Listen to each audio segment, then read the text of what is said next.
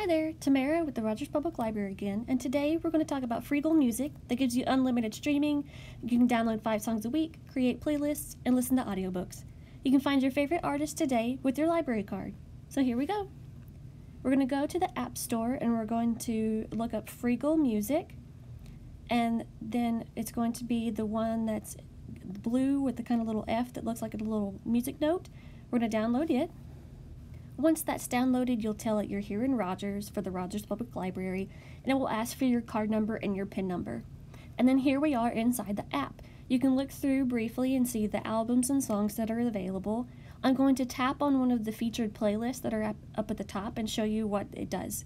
You can stream the song. It's going to take just a little second.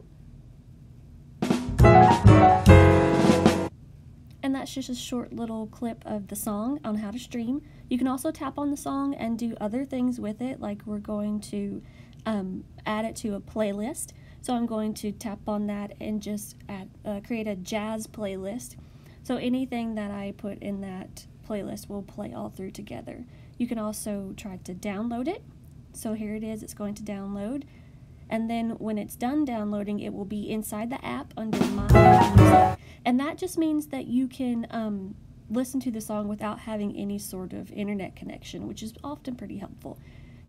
You can also go through and look at any downloaded music videos or any downloaded audiobooks. Again, these will play without having any sort of internet connection. We're going to go back to the music and look at the top songs and albums.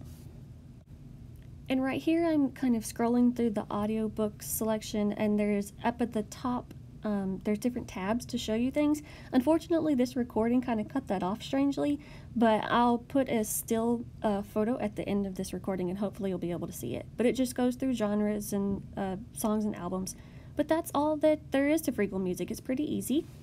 And here's just a photograph of what the top of the tabs look like that I was browsing through a moment ago.